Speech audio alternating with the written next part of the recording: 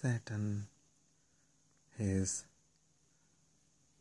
personality, power, and overthrow. Foreword by W Hodge. Authored by Edward McHenry Bounds, E.M. Bounds. Foreword. In our mind's eye, we can see Dr. Bounds in the early years of the 20th century walking the streets of his own little village with his manuscripts tied up with a twine string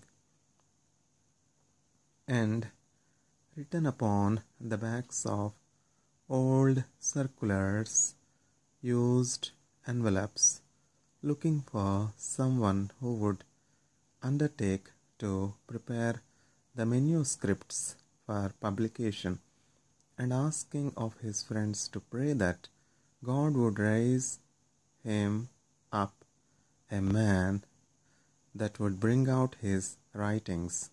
Claudius Lysius Chilton, a scholarly friend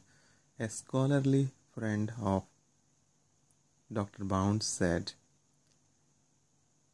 "There is no man on earth today except the present editor who would have accepted this mass of matter and devoted the time to give it to the world, a world that will not begin to realize the magnitude and expanse of the work until editor, compiler, and reviewers have been in eternity many ages."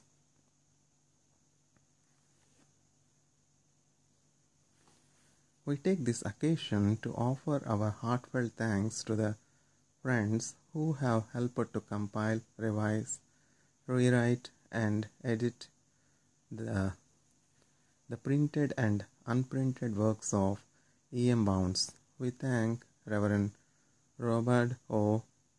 Smith. We thank Reverend Robert O. Smith of Gainesville, Georgia, for introducing him to us in 1905 and pressing the matter upon us that we needed this apostolic man to teach us to pray and preach the word. That we needed this apostolic man to teach us to pray and preach the word.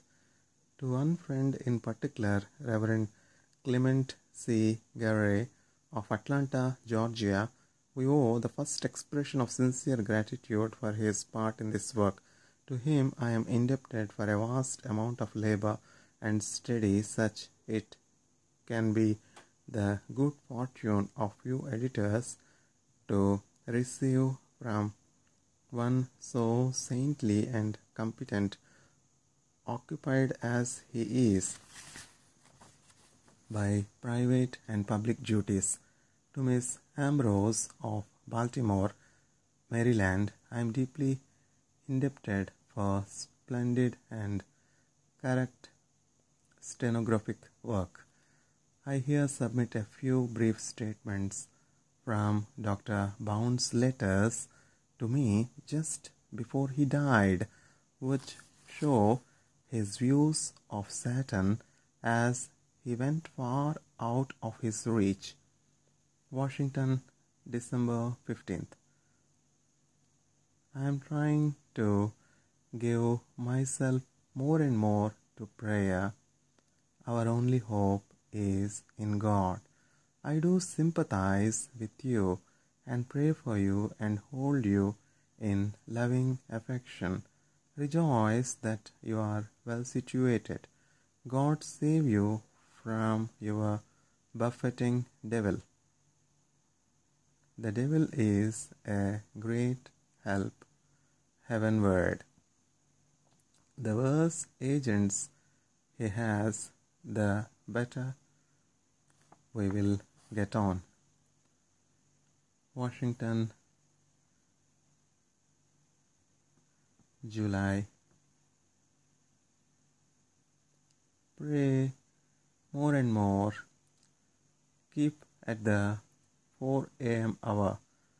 God will be for it, the devil against it. Press on. You can't pray too much. You may pray too little. The devil will compromise with you to pray as the common standard.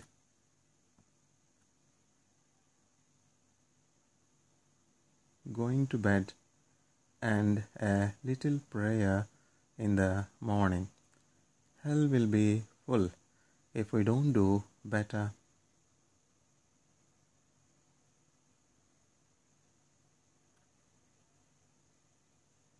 than that.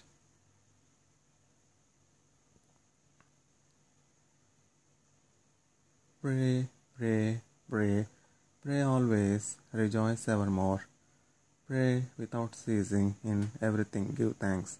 It is barely possible that I have escaped making many errors, involving so many examinations and rewriting so many pages in his published and unpublished works, but I still hope that many souls will be edified and made holier and more devout by the reading, and that God will receive additional glory when Bound's complete works have been given to a needy world. Homer W. Hodge, Brooklyn, New York.